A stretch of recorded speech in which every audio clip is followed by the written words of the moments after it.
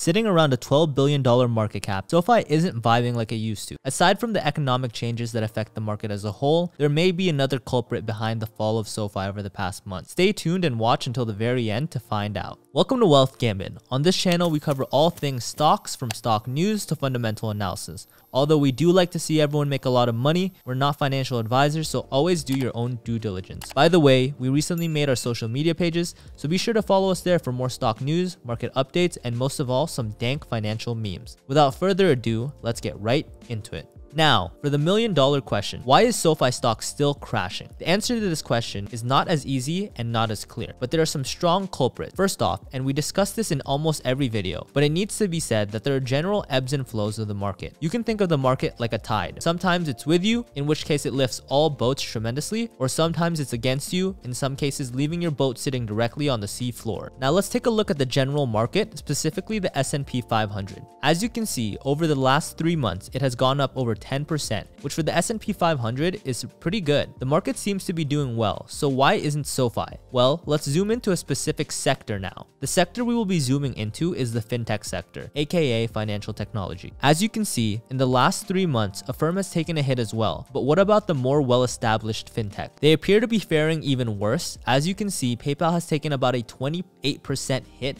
over the last 3 months. Last but not least, we have a direct rival to SoFi, Upstart, who was apparently not spared in this bloodbath. Now to SoFi's chart. Now comparing SoFi to other fintechs, it actually appears to be doing the best relative to its fellow fintech companies. So considering that the overall market seems to be doing well, we can't necessarily say it's the markets as a whole. Also, lightly looking through finance stocks in general, they don't seem to be dipping like the fintechs, so this may just be sector rotation. Now I wish it would end there, but there's definitely more to it. Now for everybody's least favorite word, your absolute favorite.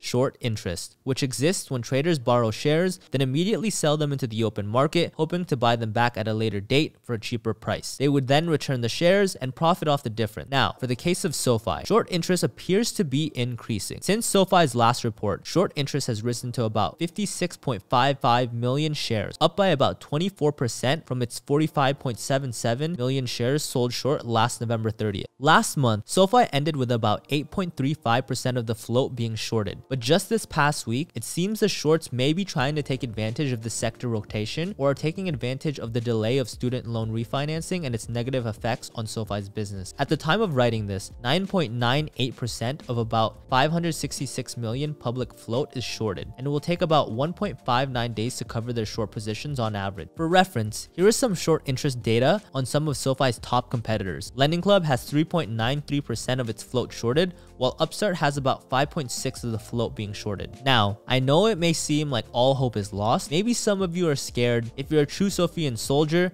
you're probably actually happy, but just take this into account. If you had to guess within the last 2 years when the best time to buy Tesla was, what would you guess? If your answer was during the dip, then you're absolutely 100% right. Ladies and gents, we normally don't post our positions in full, but during 2020, when the pandemic was taking off, people were panicking, fear was at its peak. We felt that Tesla was dropping well below where we felt its intrinsic value was, and needless to say, we bought the out of the dip. Now, it might not seem like that much, but considering this was pre-split, meaning 1 share of Tesla back then is equivalent to 5 shares of Tesla now, it definitely added up to a pretty penny. Also, full disclosure, this is not all the Tesla we bought or sold, but what we're getting at is good things take time. It took almost 2 years for any of these positions to get to where they are today, and 2 years from now, in our non-financial advisor opinion, SoFi stock will seem like an absolute steal, but you probably already knew that. So ladies and gents, it has now become a war of attrition against the short. Will we panic and sell, adding to the selling pressure and ultimately put money into the pockets of the shorts? Or will we hold the line and not give them a single cent?